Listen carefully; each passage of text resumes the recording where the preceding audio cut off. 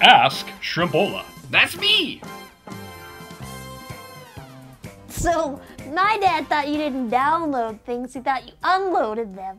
Ah! On the internet. Oh, Dads. fatherhood. Yeah. Oh, well, good day, viewers. This is Ask Shrimpola, where your questions about God and the Bible get something like answers from me. That's right. Let's go ahead and take a look at the questions for today. What is Pentecost? Is the Holy Spirit still around today? Good questions. I am pretty sure the Pentecost is one of those discount stores where you can get amazing deals on groceries and swimming pool supplies.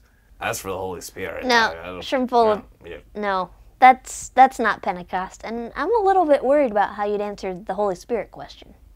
Well, I do have a humdinger of an answer for that one, but you go ahead. Okay, so right before Jesus left, he said, "You'll receive power when the Holy Spirit comes on you." And they didn't really know what this meant, but they waited, and just like Jesus promised, the Holy Spirit did come. Now, it's too long of a story to tell here, but the fact is that the Holy Spirit came, is still around, and lives in all of our hearts. And the day that the Holy Spirit came is called Pentecost. Whoa. So Pentecost is kind of like a party, and the Holy Spirit is around. Yeah, that's right. I wish we had more time to talk about the rest of the story, but we don't, so I highly encourage you to read about it in the Bible. Absolutely. Thanks for your questions. If you want to ask Shrimpola a question, have an adult-type person in your house become a fan of Crossroads Kids Club on Facebook. Then you can find out what we're talking about next. So you can read the story at home in the Bible with your parents, and then send in a video or email question.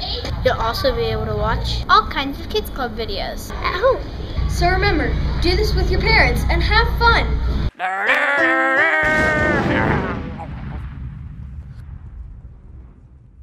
If the Holy Spirit is in our hearts, does that make us heavier? I don't think the Holy Spirit weighs anything. Oh, fair enough.